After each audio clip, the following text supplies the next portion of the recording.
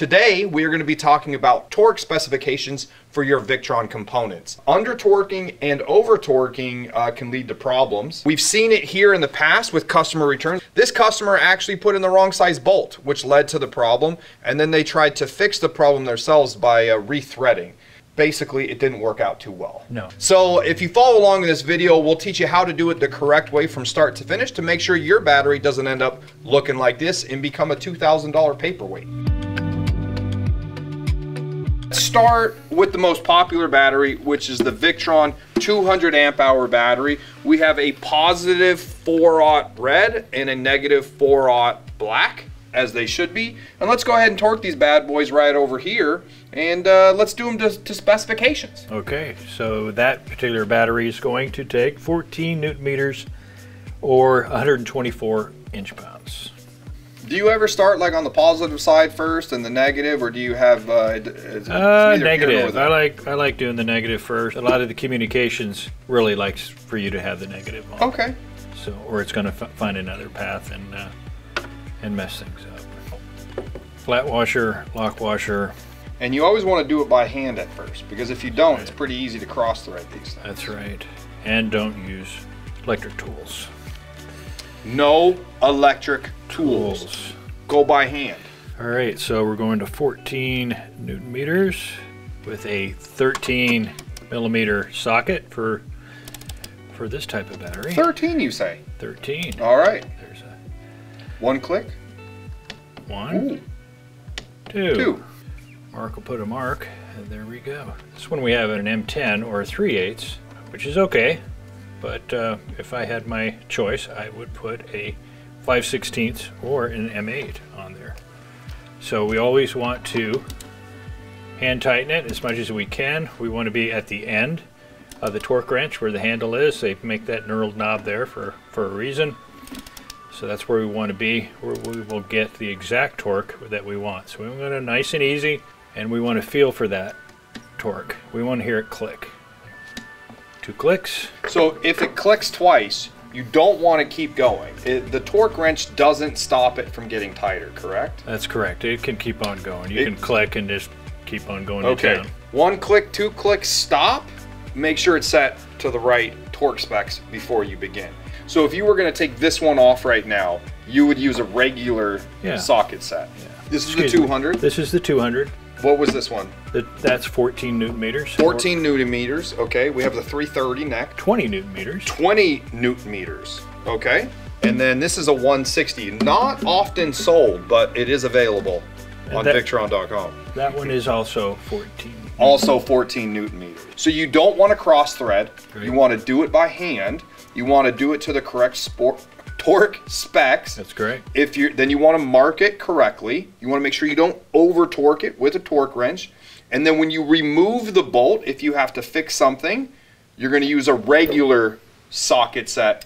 For these batteries, this is a 13, and this will work perfect. Yes. Now let me ask you this. If you're working in tight spaces, do you ever use an insulated wrench set? Sure. You do? Well, or use some electrical tape. At Nomadic Cooling, we do not sell a battery for any sort of electrical kit if it does not come with a terminal fuse right here. So we use this guy. This is a Blue Sea terminal fuse block. It's 30 amp to 300 amps DC. MRBF. MRBF. So the way this works, I'll go ahead and show this up here, is you're going to go ahead and take the nut off there. And you can get these fuses in a range from 30 amp to 300. Now I'm going to have the professional do this part over here. So we'll start with mounting it, and then we'll take off. There we go, our 3 pieces. Okay, there we go. Right on. So I've got put some electrical tape on the end just because, you know, that won't reach, but you never know. So pretty much all the time I've got electrical tape on the end of this ratchet. These holes are M10 or 3/8, so it'll work on either type of battery. Okay, and you know, if you're a professional, you're doing this a lot, using this torque wrench. You know, every once in a while there are places out there that will calibrate it. So there are places out there that will do that for you.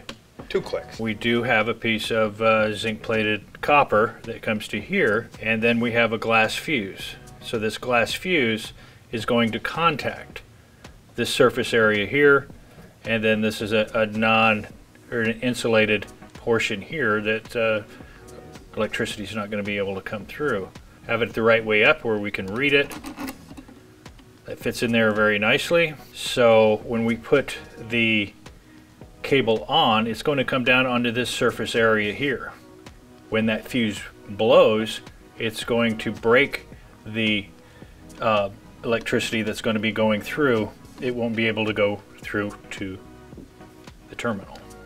On the back of the packaging, it gives you all the information for this, the RMBF terminal fuse block, and it looks like we're going to be at 75 inch-pounds of maximum torque, or 8.47 Newton meters. Okay.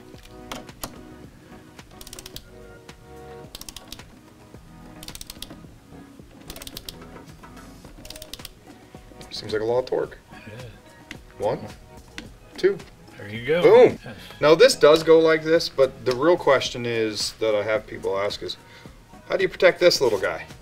Blue Sea does make this for extra cost, and this will go over. I have it sliced, so for movie magic here, we can go ahead and just show how it would go right over this whole thing quite nicely. It's not perfect. Now it does come in red and black as a pair. Now the black actually would go just like this, and it would just not utilize this extra space right above here, but it still does work nonetheless. Or you could throw away all the blacks and just keep the reds and use a regular protection method right over here for this side. Hope you guys took down some notes of how to torque your Victron components. Once again, my name's Jonathan with Nomadic Cooling. This is Mark from Off Grid Solutions. Guys, if you want to go further in comfort, let's go further together.